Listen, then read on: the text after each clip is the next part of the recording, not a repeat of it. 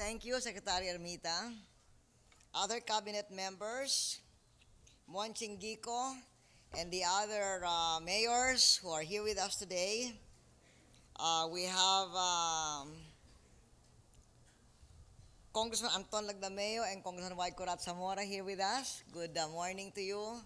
And to all of you, to the municipal governments under the able leadership of Monching Gico for spearheading this very important caravan that responds to issues on the environment and health. Congratulations to all of you. And thank you for the manifesto that you have presented, Monching. I understand this is a manifesto from all the caravans that have been done, starting with Region 1, because this caravan today is the culminating activity of all the caravans all over the country, as Jerry Calderon has reported to you. And I hope that among those commitments is a common commitment to put up or to invest in MRFs in your different barangays. I have just returned from the Conference of Leaders of the Non-Aligned Movement, or NAM, held in Egypt.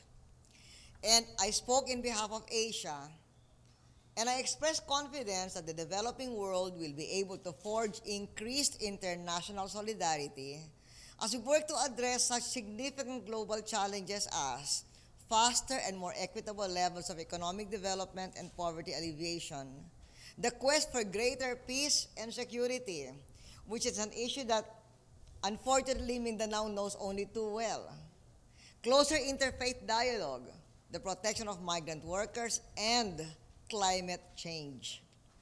Even there in the NAM, it was acknowledged that we must not lose sight of the challenges we were already addressing before the onset of the global economic crisis. And high on the list of these challenges is climate change. Amidst climate change, we have put into action our drive for energy security and environmental conservation. This includes initiatives for which financing up to $250 million could be sourced from the Asian Development Bank and through the trading of Philippine carbon credits. Now, as local government units, you have corporate powers, you can access this facility of the ADB, and you can trade in carbon credits. In fact, as an example, this partnership is presently undertaking a program to replace incandescent bulbs with compact fluorescent bulbs.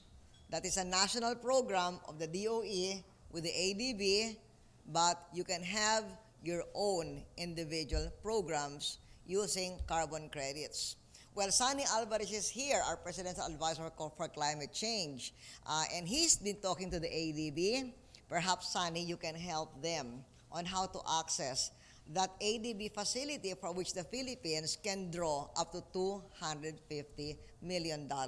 It's actually a $2 billion facility, but every country can access up to $250 million. Also, one of the jobs of Sunny Alvarez as my PACC is to participate in the crucial negotiations leading to the conference of the parties to the UN Framework Convention on Climate Change to be held this December in Copenhagen. The Philippines is active in the preparatory discussions and negotiations because if we are going to impact the climate change dialogue, and we must, because we're going to be one of those who will suffer the most from climate change, we must carry a message to the ongoing meetings. We must remain actively involved in negotiations concerning carbon emission reduction targets, because we are not a big contributor to carbon emission, which causes climate change, but we are a big victim.